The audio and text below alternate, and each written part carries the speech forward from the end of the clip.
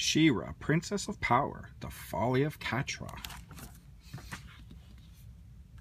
It was a beautiful summer day on Etheria. Queen Agila of Bright Moon and her daughter Glimmer had invited their friends Madame Raz and Princess Adora to share a picnic in the Whispering Woods. Adora's horse Spirit grazed nearby. Princess Adora smiled. "It's a perfect day," she said. "I wish my friend Frostia could share this picnic too. But with this warm weather, she's probably happier at home in the Kingdom of Snows." I think that's Newfoundland.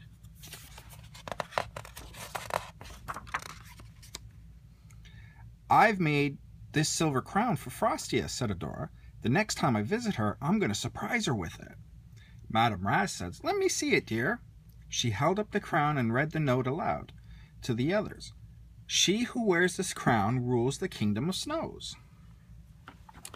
"The crown will be a nice surprise," said Madame Raz. "Now I'd like to surprise you all with a wonderful dessert for our picnic." Madame Raz waved her arms and cast a spell. But instead of saying ice cream, she said rice scream. And everyone was showered with rice. How do you mix up ice cream? I don't get it.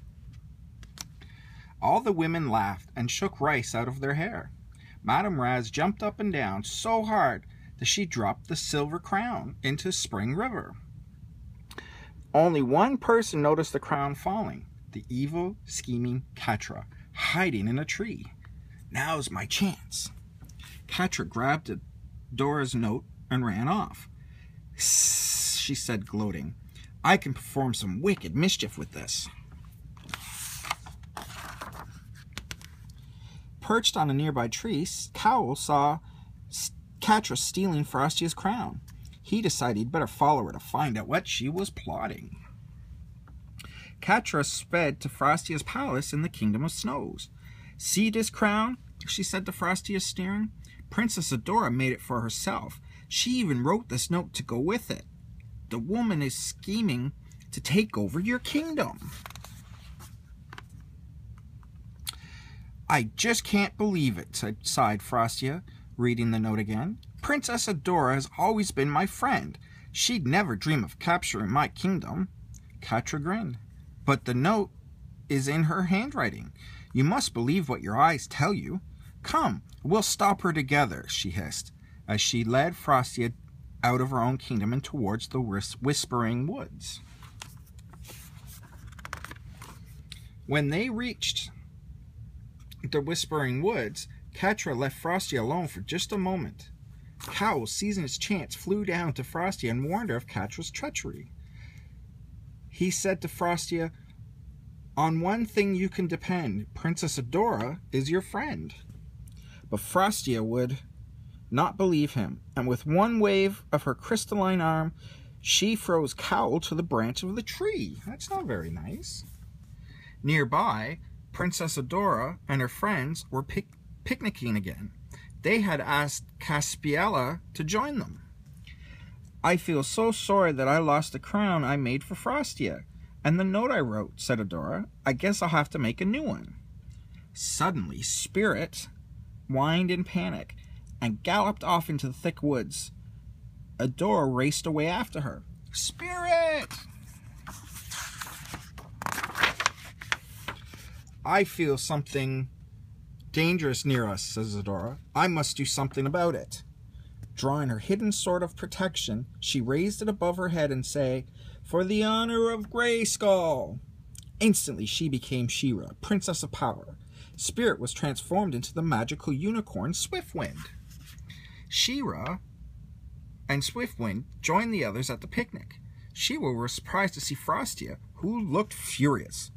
"Don't move," Frostia ordered. "She-Ra, I know you're on the side of Princess Adora, but the two of you will never take over my kingdom."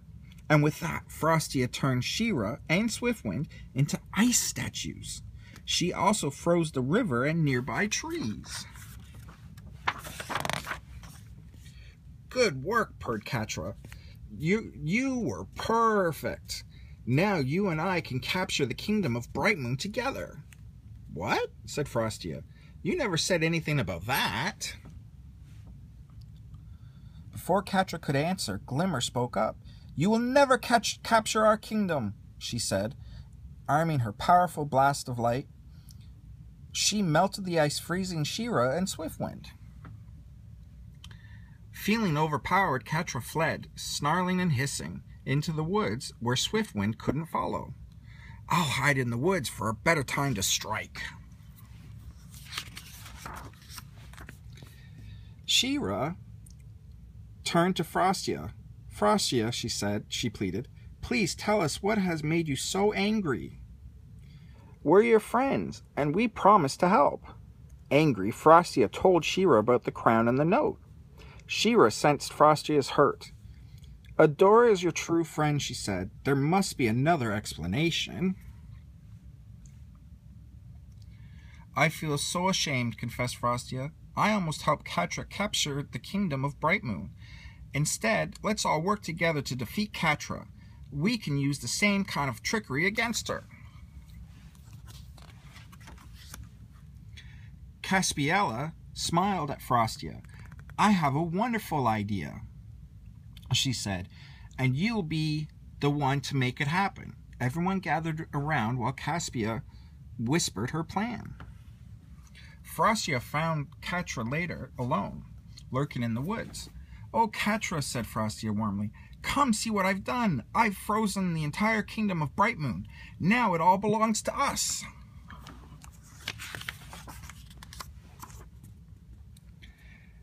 Catra purred with pleasure, seeing all her enemies frozen into ice statues. "You're learning how to be as tricky as I am," Catra hissed, showing her claws gleefully. But Frostia had tricked Catra. Nobody had been turned into ice at all.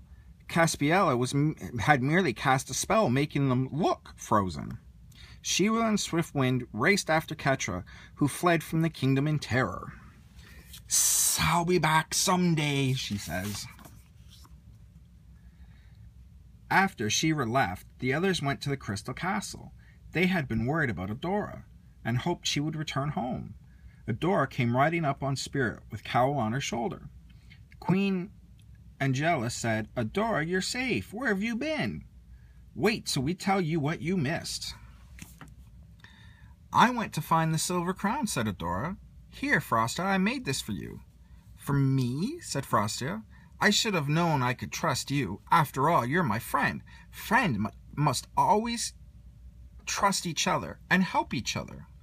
Frostia continued, "I'm sorry I turned Cowl to ice, and I'm glad you found him, but I wonder how he got defrosted."